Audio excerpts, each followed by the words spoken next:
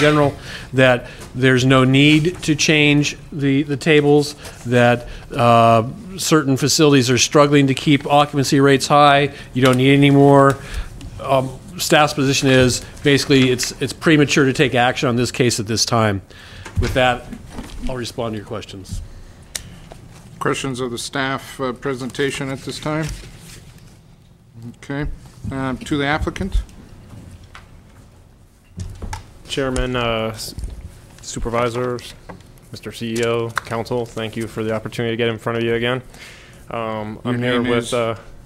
I'm sorry, your name is? Oh, my name is Jed Ayers, and Thank I'm you. here with my business partner, Noah Shepard, and our legal representation, Jared Carter. We've prepared some materials for you. I want to make sure you all have them. We delivered them last week, a binder that's tabbed. Hopefully you all have that. We also have a presentation, about a dozen slides that we want to give to you at this time.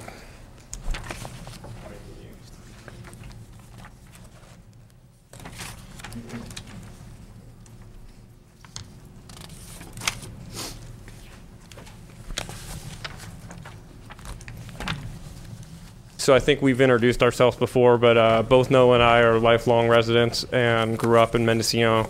The McCallum House was actually where we both had our first jobs, and it was kind of a dream for us to be able to return back to Mendocino and run this this business. And we've over the last 6 years been able to expand it with some of the other properties that weren't doing as well, and increase the number of units that we had. And the McCallum Suites is a property we bought in 2004, and so I'm going to quickly share with you the agenda that we have for the day.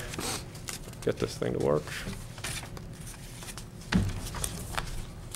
So I'm going to turn it over to Jared, and he's going to give a quick legal presentation. He's done some work on some of the case studies out there, and done a significant amount of research on the history of this, and so he's prepared some detail around this project. He's also given you a letter, I think, that's in your packet that we gave you earlier last week. I'm going to take it over from there and go through a very brief historical timeline. I think you're all pretty familiar with it, and review some of the relevant staff findings from the town plan update that's just been completed. Then share with you what we believe the two options for approval are today, and I want to address head-on some of the objections that I'm sure you'll hear today and you've heard before, and some of our remarks around those, and then really just conclude quickly with a slide on why I think you can vote for this project today. So with that, I'll turn it over to Jared for a short presentation. Thank you, Jed. Members of the board, I'm Jared Carter. I have submitted to you a letter. I hope you have it in your package. I personally don't think the legal issues are very significant, and I certainly don't agree with the staff's position that it's premature for you to act. There were a couple of points that have been made from time to time in the past that somehow or other a decision rendered in 1992 by Judge Cox has something to do with what your power and authority is. That is not true. I've explained that in the letter I gave you, and I've got a copy here to give you of a 2004 order that in effect completely amends and expunges the Cox order, and the last paragraph of which says the court hereby dismisses this action in its entirety and surrenders all continuing jurisdiction over the parties and or properties in this manner. So let me make sure you have a copy of that. The other issue that is often talked of to say that this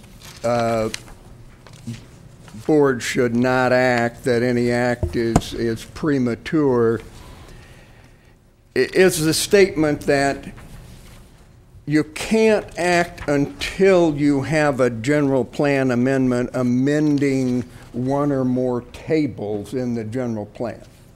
That is not true for two separate and independent and adequate reasons. The first is, as held by the various cases I've cited from pages 4 to 5 of the letter, what is required for a governing body like yours to take an action, like approving a subdivision or approving an application of this type, is consistency with the general plan, and in this case, the LCP. Your action has to be consistent with the LCP. Now, there was a time when the courts believed that if a proposal was inconsistent with any provision in the governing plan, then it could not be found to be consistent with the plan. Not an unreasonable position. But the cases that I've cited have held now for some time that there's no requirement of consistency with each and every provision of a governing plan.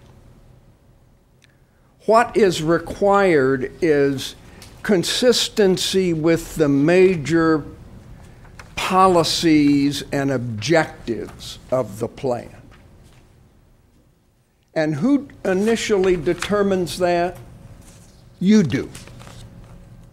So if staff says, we think this, and you think something else, what you think controls. The other reason that I believe, and I haven't found any particular cases that's 100% on point on this, but the other reason I believe that there can be no requirement that this project be found to be consistent with table, whatever that table number is. I'm apologizing to you for forgetting, and I think it's 13.1 or something like that. But there can be no requirement of consistency with that table because your plan itself and state law requires review and amendment on a periodic basis. Your plan itself says that the tables have to be reviewed and updated, I think it's every 3 years, maybe it's every 4 years. Well, it's now been 16 years, hasn't it? I think it was 1992, and there's been no completed review and amendment. And so my contention is that no one can deny an applicant the right to have a project approved that is in fact consistent with the major objective of balance between visitor serving facilities, residential and commercial,